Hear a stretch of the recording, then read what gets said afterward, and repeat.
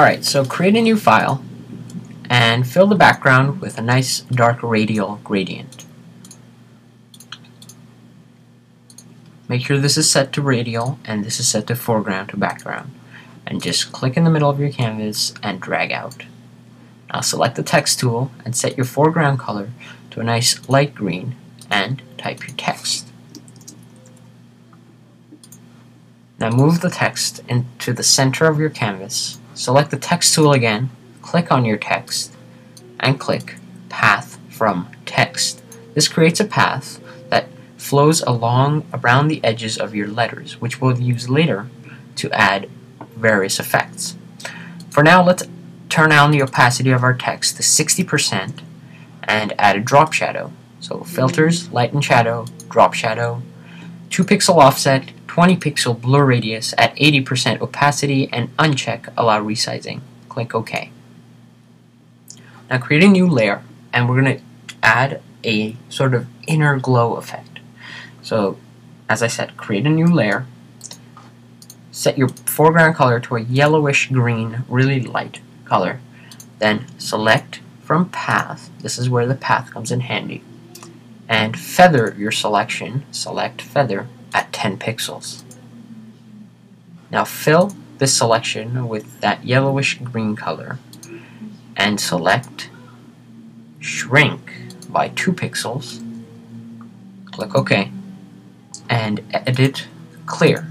So now you have this sort of inner glow. Select none and set this glow layer mode to screen at about 50% opacity.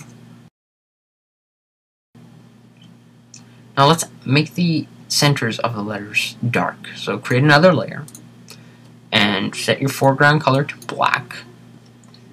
Select from path again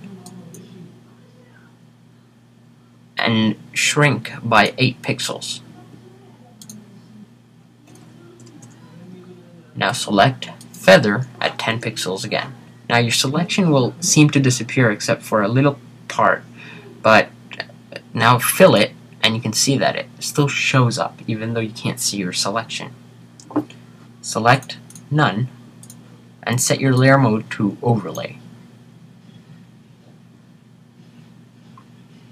Now we're almost done. All it needs is a gloss over it. So create a new layer, transparency, select from path, then select the circular select tool or ellipse select tool and go into the options and set the mode to intersect.